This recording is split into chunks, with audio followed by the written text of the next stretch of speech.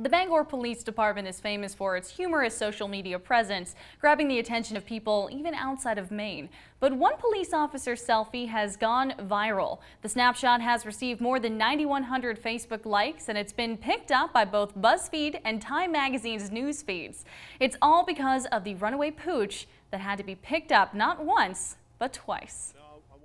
Bangor police officer Edward Mercier is all too familiar with the term repeat offender. But over the weekend, the perp that made a back-to-back appearance in the back of Mercier's cruiser was actually a pooch. So I was thinking, why are we getting it again just 24 hours later? On Saturday, Mercier received a report of a found dog, so he delivered the curious canine to the Bangor Humane Society, where it was later reunited with its owner.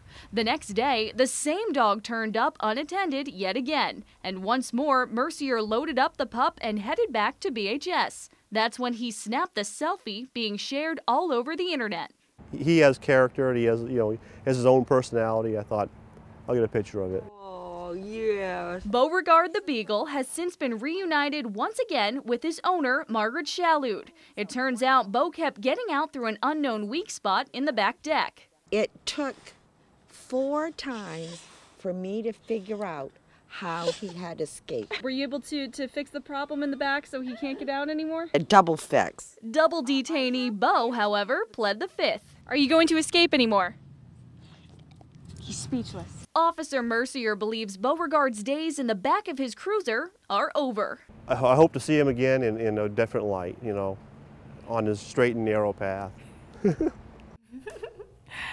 Bangor Humane Society says they were able to return Beauregard to his owner because he was wearing a licensed dog tag on his collar. The executive director of the BHS says even the best pet owners can lose their pets, they can get out, and she encourages all pet owners to license their animals.